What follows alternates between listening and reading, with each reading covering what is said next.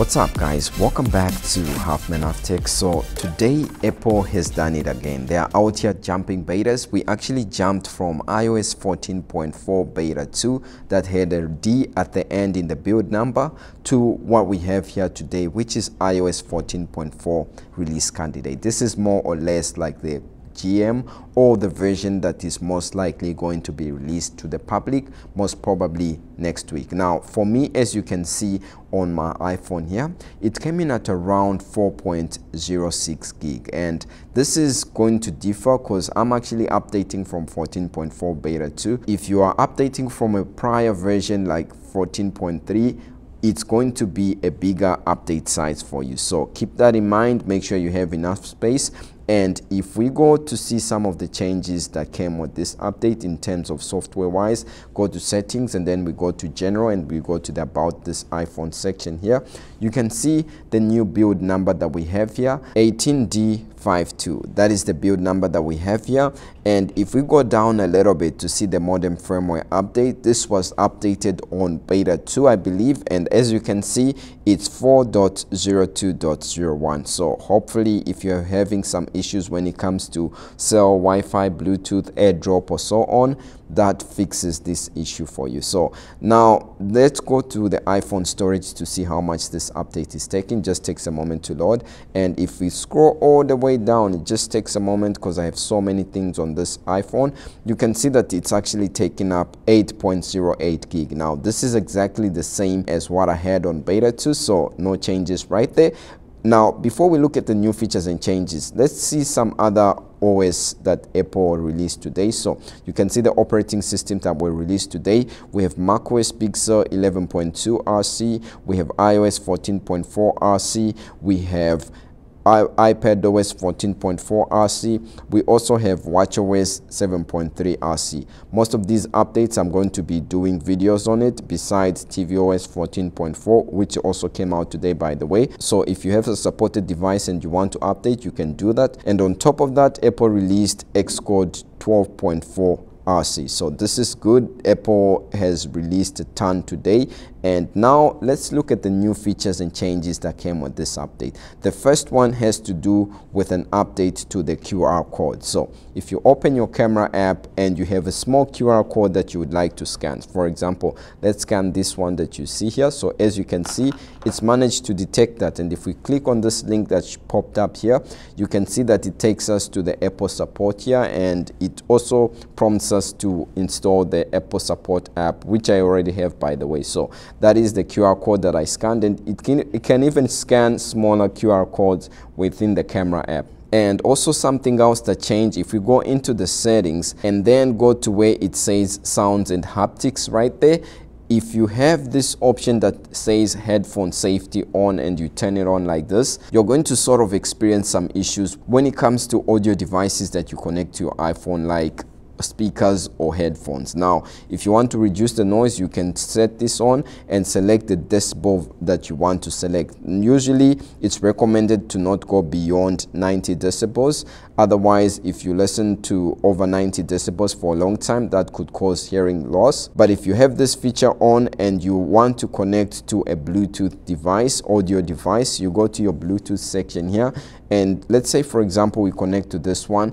As you can see here, I have the option to select device type. So if I click there, I can select this to be my headphone or car stereo or hearing aid speaker or other. Now the reason why Apple does this is so that they can better customize and give you the best user experience when it comes to audio. So this is the change that is there with this update when it comes to audio, and it's something that you can always check out and customize yourself depending on the devices that you have, of course. Now if you have the iPhone 12, any series or any version of the iPhone 12, so the iPhone 12, the iPhone 12 mini, the iPhone 12 Pro or 12 Pro Max, and you had like a camera module replacement or your camera was replaced, your phone will be able to warn you if you are using a counterfeit part or if the part that was put in your phone isn't genuine. This is sort of a kick towards third-party people who fix phones, but also it's something that, you know, gives consumers or people people more information towards what's inside or what has been used to service their phone. So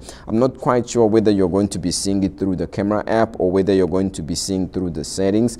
And once you go in the settings, you have to go to like the camera section right there, and your phone will be able to warn you that the part that is being used or the camera module that has been used to replace that which was in your phone isn't genuine. We saw this previously when it came to batteries, and now this with regards to the iPhone 12 is now applicable. I'm sure it's something that consumers will appreciate more, but also for people that fix phones, it could be a letdown of some sort. But either way, it's good that it's here. I appreciate and would like to know what's inside my iPhone. Also, with this iOS 14.4, you now have the ability to alert others when it comes to exposure notifications. Now, in order for this to work, you have to go to your settings and go to exposure notifications, and you have to have it supported in your region or country. Now, for me, where I am in BC, this is something that's still in the works, but most provinces in Canada do have this, but BC is a little bit slow when it comes to this. But if you do have it, you can actually turn on an option that allows you to warn others should you have been in contact with someone, and this better improves contact tracing. It's something good that came with this update. And also, if you are playing like an audio or something with your iPhone and you want to do audio handover, all you have to do is just bring the HomePod closer to the iPhone like this, and the song will actually transfer over to the HomePod. The same is also true whether you receive a call. You can always transfer or hand over your call to the HomePod. This is something good. Now, with this update, they actually didn't mention anything when it comes to the new Find My icons, so it's not something that's fully supported or fully here with iOS 14.4. It could be something that's coming in the future. Now, let's talk about some issues or bugs that were fixed with this update. The first one has to do with the camera for those that have the iPhone 12 Pro. Now, if you take HDR videos and then you view them, sometimes you might see some artifacts that could appear in your photos, and that issue has been addressed with this update. And also, if you use the Apple Fitness on your watch and on your iPhone and you use the widget, sometimes it would give you wrong information. And basically, this is the widget that we're talking about, the fitness widget right here. So sometimes it would mislead you or give you wrong information, and that has been fixed with this update. The data or the health information you get from it will be accurate. It also fixes an issue whereby sometimes you'll be typing and there will be like typing delays. So as you can see, it's actually responsive now. There's no delays and it's not dropping frames like what was happening on some previous betas, and that is a good thing that came with this update. So it's a plus when it comes to that.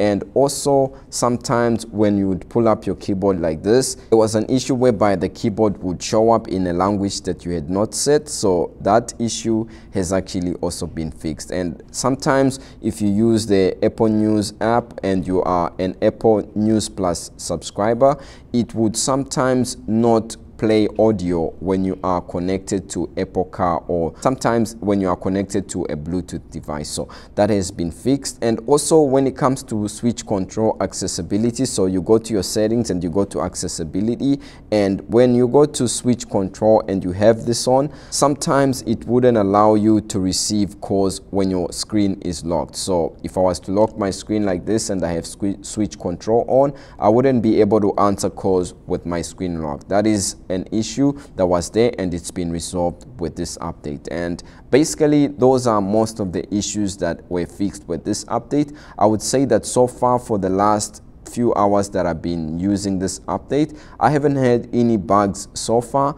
I would say it's quite stable and feels smooth. You can see when opening applications how fast it opens, and yeah, I'm quite happy with this update. And now let's just look at the performance figures of this update. If we go into the Geekbench score that I performed here and go to the history, you can see that for CPU with this 14.4. Single core, I had a score of 917, and multi-core, I had a score of 2236. Comparing this to the previous update, which was beta 2, you can see that for single core, I had 931, and for multi-core, I had 1956. So for single core, it tends to be a little bit slow, but for multi-threaded workloads, you can see that it's faster compared to what we had on 14.4 beta 2. So if we go to the compute or the GPU performance, we can see that on 14.4 I had 3851, and previously on 14.4 beta 2 I had 3936. Again, it's a little bit behind, but not by much. It's not a change that you'll be able to drastically experience or suffer from, but other than that, I would say that performance wise, you can see how applications open, like Antutu, another Geekbench app, opens quite fast. You can see it's quick, and CPU-X here opens quick. All these apps I'm actually opening for the first time, so it's good to see how fast it's been performing for me so far. Now, if I do experience any issues or bugs, I'll update you on my social media handles. And basically, if we go to the battery section right here and go to battery and go to the battery health, you can see my battery health didn't change since the last beta. It's still on 85%. And if we go back and go to the last 10 days usage, the usage that you see here is mostly for iOS 14.4 beta 2, which was the previous beta that I was on before I updated to this iOS 14.4. So I'll do perhaps a follow-up video in about 2 days after using this update fully to see how this update performs for me. And if I find any more new features or if I experience some new bugs, I'll be able to update you. Now, other than that, that's how it came in for me on my iPhone that you see here. And whether you should update or not, I would really say that I feel like if you are on 14.4 beta 2, then of course this is an update to go for. The build number is stable and the version itself feels smooth.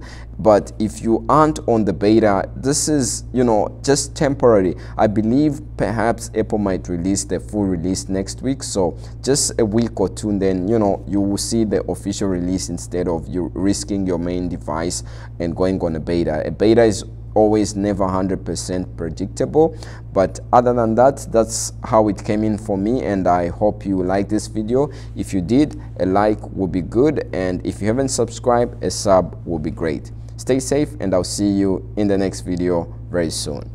Peace.